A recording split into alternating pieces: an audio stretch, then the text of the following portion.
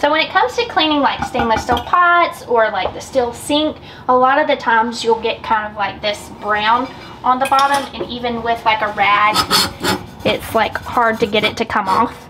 And so I found these pumice stones, and they're really good at like cleaning this part off.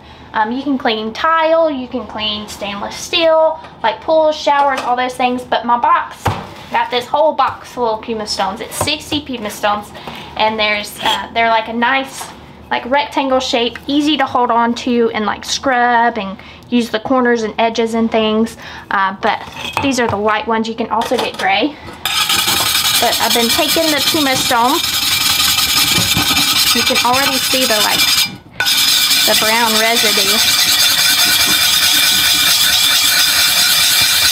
So you just take it and you scour the bottom of your pots and pans, and like, see, just rinses right off. And you can see where the line is where I didn't scrub it, but you can tell it like works really, really well.